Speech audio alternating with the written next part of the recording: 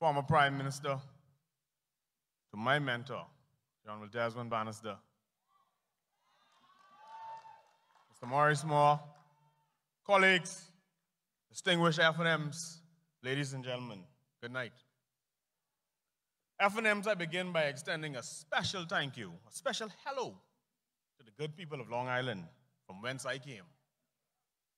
FNMs, it is with great gratitude and humility that I stand before you here tonight on behalf of the wonderful and hard-working people of Long Island. They've given me the privilege to be their voice yet again on this national stage. And I am honored to represent the place that I call home. Long Island, you know me, and I know you. I was raised by you, among you, schooled with you, family there, business there, a home there. I am a product of you. So representing you in the House of Assembly is a dream come true.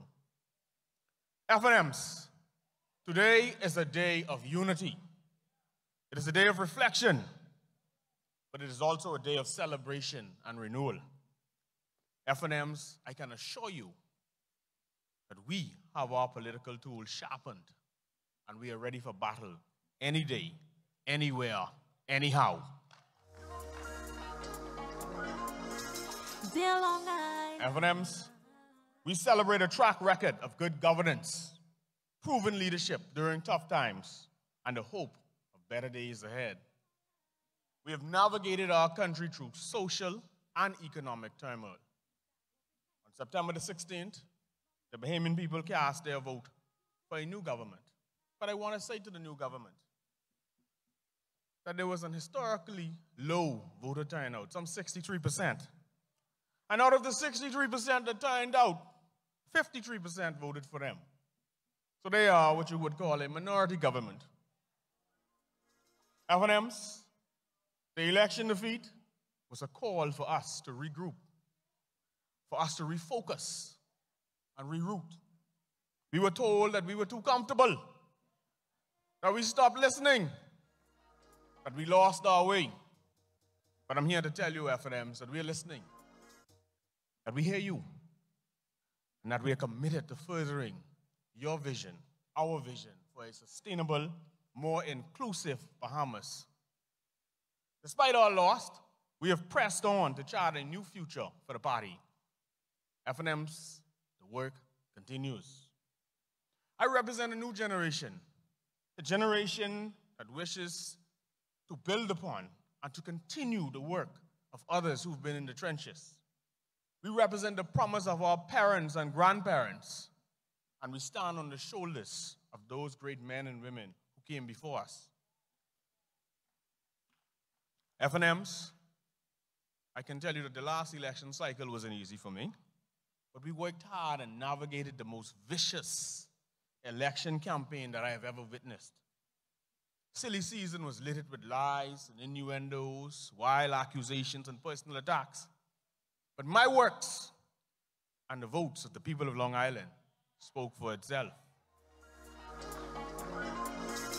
Dear Long Island. FNMs, I've come to tell you that Long Island is FNM country, and it will remain that way. Dear Long Island. We ain't going nowhere. And as I said during the campaign, we are red, ain't scared, and ain't nobody taking our things anywhere. We will not be conceding an inch, not a centimeter, not a millimeter. And so they can meet me on the ground any day. FNMs, during our time in office, we faced the most unprecedented challenges any government has been confronted with.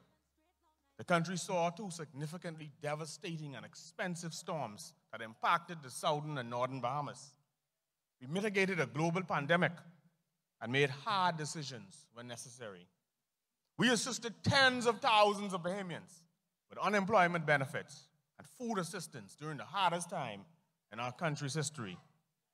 We were launching the most progressive vision for the Bahamas, a vision that will be fulfilled when the FNM returns as the next government of the Bahamas. FNMs, don't mind all that talk from them other people about believing in Bahamians and a new day. They're just telling a new lie. It's a new day for new lies. With the same old victimization playbook. The same old playbook.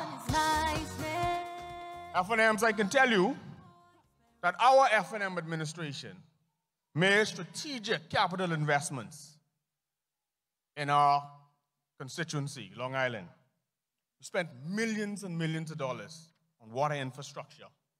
Before we left office, we turned on water to hundreds of people in Long Island. Hundreds of people, from Lockabar to Salt Pond, Wimsis to Militant. I hear those other fellas talking about how we left out certain areas. We didn't leave out any area. We sent the pipes from Millis and McCann's and Thompson Bay. The road was cleared. Now all they gotta do is lay the pipe. We sent the pipes for Turnbull. The road was cleared and the trenches were dug. Now all they gotta do is lay the pipe. Hundreds and hundreds of people are getting water for the very first time, including my 87 and 89-year-old grandparents. People in the capital, Clarencetown. People in areas like Salt Pond. And Bun Ground, Glintons and Seymours. We moved for you to get waterworks under the Caribbean Development Bank loan. At the time of the election, the bank was reviewing those works. And I trust that the new administration will fulfill the promise to you. FNMs. During my tenure at the Water and Sewage Corporation, all you heard about was pipes, pipes, and more pipes. We executed the largest water and sewer infrastructure rollout in Bahamian history. I led the charge to remedy age-old challenges that impacted access to this basic need for our people. And through careful planning, our team diligently executed. No amount of attacking me or seeking to dismantle me will change that. But no amount of attacks will change what was done for the Bahamian people. It will not change our thrust to ensure that our people, particularly those in the Family Islands, live with the dignity that is required by all citizens. FNMs, there's no ruler made enough, no ruler long enough to measure all the inches of pipes we laid. Hundreds and hundreds of feet and millions of inches. That's what we laid from Long Island to Inagua, South Andros to San Salvador, Cat Island to Crooked Island, North Andros to Abaco, Eleuthera to Bimini, Acklands to Exuma, Ragged Island to the Berry Islands. We laid pipe while the mother fellas sold you pipe dreams. Now, FNMs, more islands than ever have access to potable water. We also launched a rural water supply program where we took water to those parts of the Bahamas that you couldn't run pipe to. They can go and check the record. Those areas that were unserved and underserved, like South Long Island, they got water for the very first time. Like in Eleuthera, Bannerman Town and those places, water. Tell them talk that. I assure you, FNMs, that while at WSC, we did what we needed to do. And we did what those other people couldn't do. I sought to bring forth institutional reform to combat the unorthodox practices of the corporation. You know, recently I heard that persons who were dismissed for legitimate reasons, you can imagine being dismissed for thieving or not coming to work or some other reason, they were being brought back in droves along party lines. So the motto seems to be, if you do wrong, just got to wait for your government to come in and they can bring you back. The promotions are being handed out like hotcakes, 3, 4, and 5-step jumps based on political lines, while blocking and reversing promotions given by a legitimate government. All rules and procedures have been tossed out the window. A free-for-all, a free ride has begun. And mum's the word from the union. In fact, at least one union president I hear is not coming to work again. FNMs, I'm proud of the work we did in Long Island. In 4 years and 3 months, we undertook a major road paving project, constructed a brand new eye-popping bridge at Newton Key, paved the roadway and redeveloped the Columbus Monument site, paved the docks at Sims and Carnstown, oversaw the installation of a new Doppler radar system, constructed bus shelters, purchased and outfitted all the storm shelters with generators that we didn't steal, that we purchased from the constituency fund, so that persons, when there's a storm or a hurricane, can go and now have their phones charged. They can get a warm cup of tea. They can get some light while the power is out. That's what we did, Long Island. That's what we did, FNMs. And we did much, much more. Tell them to talk that. We created jobs and employed Long Islanders in the 52-week program. We opened a new urban renewal office. And let me tell you about urban renewal. Those persons have been fired since the election, even though they signed their contracts. And by the way, I got copies of the contracts. They're coming soon. They signed their contracts and submitted it to the ministry. The ministry didn't sign off. So the dangerous nostalgia of victimization is rife with those dismissals. No matter what fancy words they now use, what fluff they now present to the public, it was rank victimization. And that's the long and the short of it. Shame on them for not taking advantage of this opportunity to show how new the new day was. We opened new road traffic offices in Long Island, opened a new passport office, and did so much more. You see, in Long Island, we don't sing it, we bring it. We made progress on the airport. And whilst I regret that we did not get to close the deal, I intend to hold this administration accountable, just as I held our administration accountable. But I want the public to know, FNMs, that the architectural works, the engineering works, and the survey works were done. The bids were received and the tenders were closed. The project is awaiting signature for the construction to begin. And I'm looking forward to us getting our airport. Now, FNMs, I got a couple more things to say before I wrap up. Though we saw a crushing defeat at the polls, it seems as though some candidates from the other side haven't quite come to terms with their loss. One is a young fellow who ran against me. 5 months later, Long Island remains littered with billboards and feather flags and posters on poles of a man who seems to have deluded himself into believing that he's the MP and who just can't get the hint. On September the 16th, Long Islanders spoke resoundingly. No interpretation was needed. Though the islanders have asked him to remove the election signs, the fellow refuses to take them down. 3 other candidates ran, but only this one fails to remove his signs. Mister, Long Islanders have asked me to tell you that they want them gone. It's time for you to put them where they belong, in the trash. He won't need them anyhow, now or anytime soon, because Long Island is red. We ain't scared, and we're gonna stay red. FNMs, the young fella even hosted what was supposed to be an apolitical, public, governmental event in the constituency and didn't even extend an invite to the MP. He missed politics 101.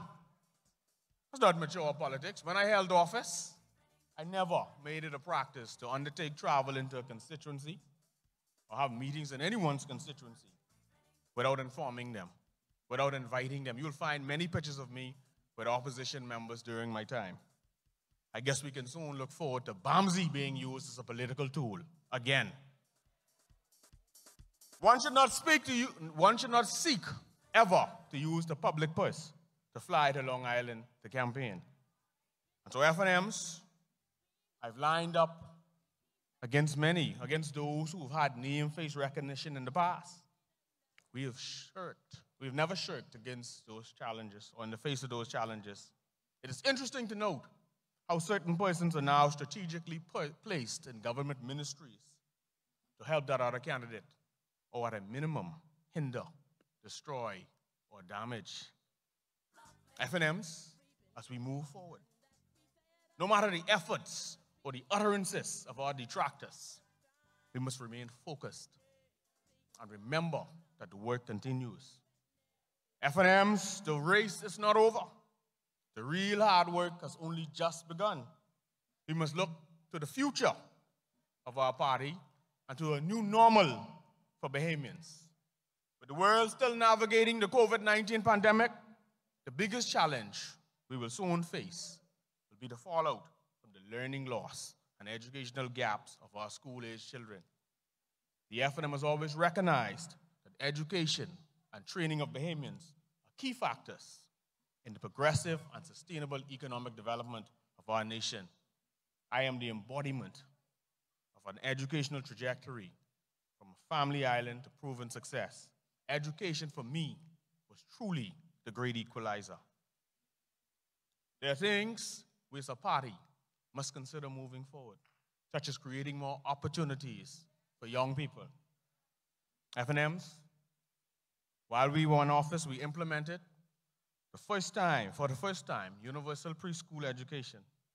We expanded technical and vocational education, and we made the University of the Bahamas free for all eligible Bahamians.